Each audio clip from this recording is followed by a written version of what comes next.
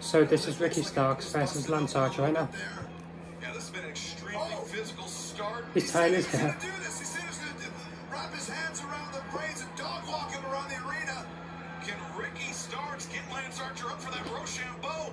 We're gonna have to wait to find out as Archer ain't going down off that. Just too big a man, guys. No sunset flips for him. Ricky's got to rethink his strategy. I don't think he can get that big guy up for a Rochambeau. Archer. Oh. Wild rights and Good lefts. strikes to the face by Ricky Starks. Uh-oh. Jesus. Oh, Ricky Starks on his feet. And a spear. Into a roll-up. 2, 3. Ricky Starks gets the win. Ricky Starks gets the win. It was a spear sentence flip. I mean, it was a spear and a sunset flip combined. I've never seen that before. And there's Brian Cage, the man that Ricky Starks going to face. Former tag team partner of Ricky Starks. They will face Tom. Yeah, Brian Cage and Ricky Starks have had history when it comes to Team Taz.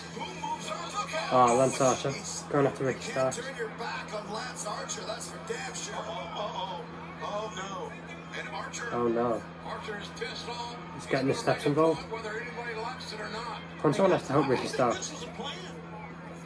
It was all a big setup. Is that what you think? I think they thought if Starks was going to win this match, we're going to take him out using. Someone has to help Ricky Starks. And now Archer with the steps turned on inside. We've already seen one choke slam on the apron, but now. Oh my gosh. The steps. The spine on the steel. Steel wins. It's still there. Not selling a damn thing. Well, coming up tonight, our main event.